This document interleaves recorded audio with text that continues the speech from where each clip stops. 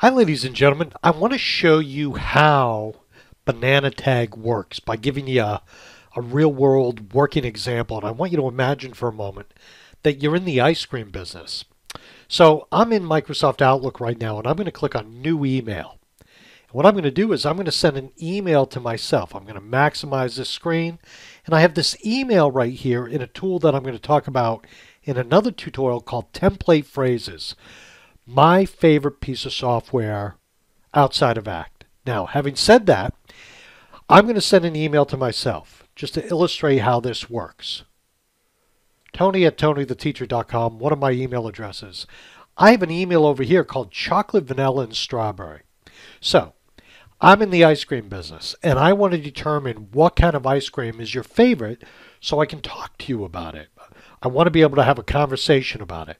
Now, when I send this email, if you don't open it, well, I won't really know. If you do open it, I won't really know. If you click on any of these links, I really won't know unless I use Bananatag. And Bananatag is going to do a few things for me. One, it's going to tell me if the person on the receiving end of this email opens it. That's the first thing. And two, if they click on one of those links, chocolate, vanilla, or strawberry, I'll know.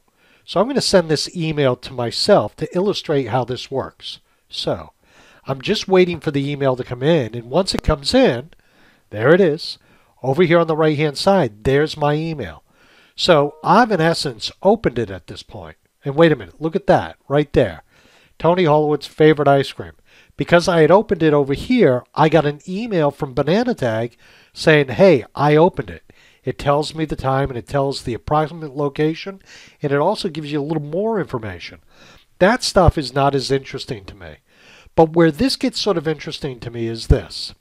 When I got this email, I could now click on one of these. So why don't we click on the strawberry link, and let's see what happens now. Now I'm using this as an example. It took me to a page for strawberry ice cream. But let me take you back to my email, and I want you to notice that another tool came in. It said click notification. The first one was open notification. The second one is click notification. Now, when I look at this one, it tells me that I clicked on the link labeled strawberry. So let's talk about this for a minute. Whatever your product or service, be it ice cream, whatever it might be, imagine what it will do for your business if you can send out an email and have some knowledge of whether or not people on the other end open that email. Better yet, if they clicked on a link in your email. Now that link might have taken them to a page with a special offer for strawberry ice cream. Or I could try to interpret this in a way that says to me, well, you know what? Maybe they're interested in strawberry ice cream. So now what I should maybe do is a couple things. One, maybe I should pick up the phone and call them. Two, maybe I should send them another email. So the great thing about this is it has the recipient's email address right here. So if I want to react to this email, I can click on this to start a new email.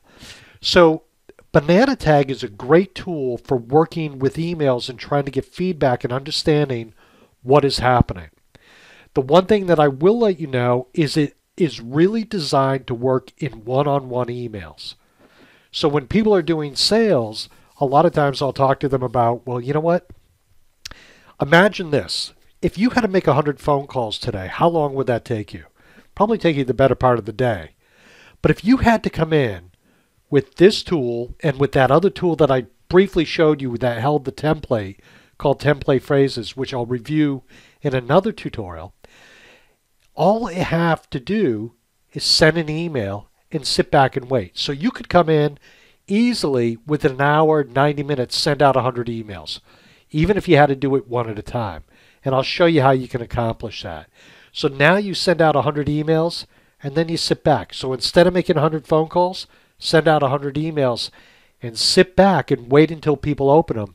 And then when they open them, immediately pick up the phone and call them. Because they just told you two things. Either they told you they're there and they open the email and they know what you're talking about when you call because they just read your email. Or two, if they clicked on a link, be prepared to call and try to talk to them about strawberry ice cream. Ladies and gentlemen, this is just a little sales tool that I think can be very productive if done in the right way. Tony Holowitz, have a great day. Bananatag. Bye now.